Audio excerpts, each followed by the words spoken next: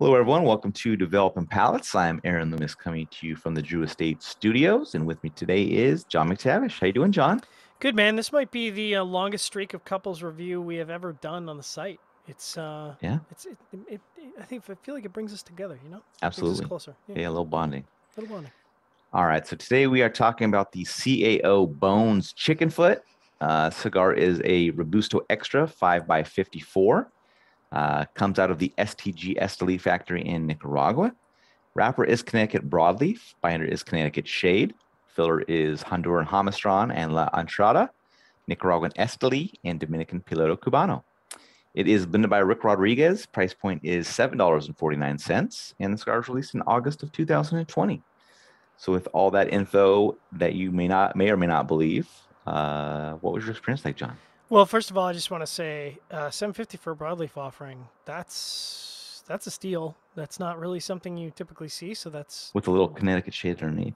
little just kind of slid right in there. Yeah. But that probably lends itself to the fact that they're a huge corporation and can buy huge crops of broadleaf, so they probably get good prices.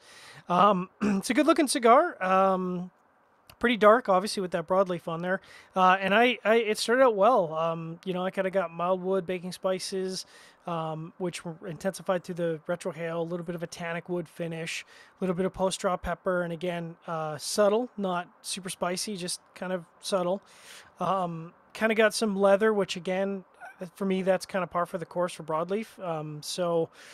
Then developing into light plus chocolate, and then some syrupy sweetness in the bottom half, mixing it with the baking spices. So, first third, I was like, okay, this is good. I like this. Unfortunately, that all kind of fell apart in the second third. Strength fell way back from I would qualify it as kind of a medium level. Everything kind of fell back to a light plus, and that harmony fell apart. So there's sweetness, light leather, dry cedar, but they're all operating independently. Chocolate earth and espresso on the retrohale, but again, not really harmonizing.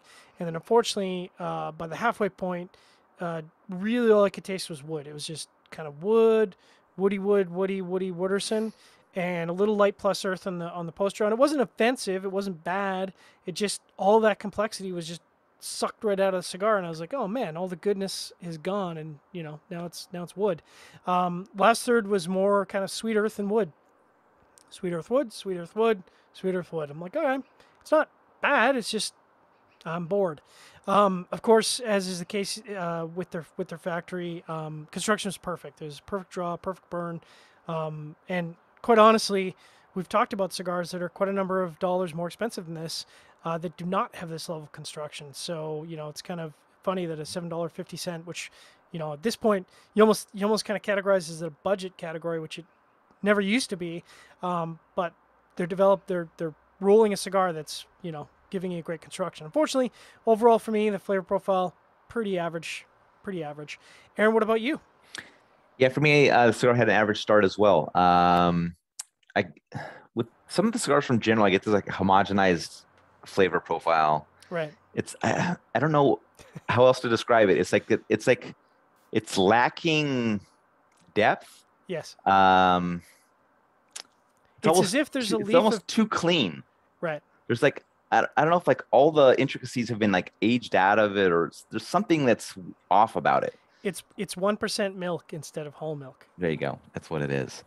But yeah, it remained average until the final third when some char ramped up and a little bit of bitterness joined in. You know, I don't think it's a very good Connecticut broadleaf offering, but at this price point, you have to try it. Like, if you like Connecticut broadleaf, you can't pass up one at 750 just to see what 750. it's like, right? So you got to smoke it. I don't really see coming back to it.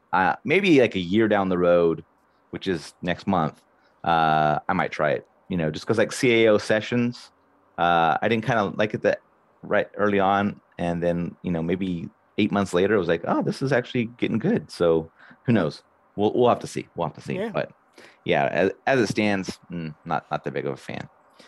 All right, getting into the scores, going to start out top with John at 6.10. I give it a 5.25. So, John, how'd that 6.10 match up for you?